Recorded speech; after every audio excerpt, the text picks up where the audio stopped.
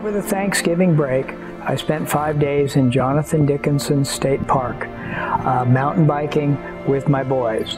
All the while, I was actually searching for the elusive Florida scrub jay, an endemic and endangered bird with a population of 7,000 to 9,000 birds statewide, with close to 500 residing in the 11,500-acre park, the largest protected scrub jay habitat in southeast Florida.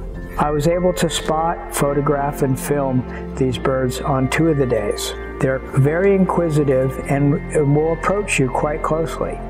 They are very social and one of the few birds who mate for life and work in large family social groups to raise their young and watch for predators. I hope you have enjoyed the insight into this true Floridian, the Florida scrub jay, and can get out and experience the birds for yourself.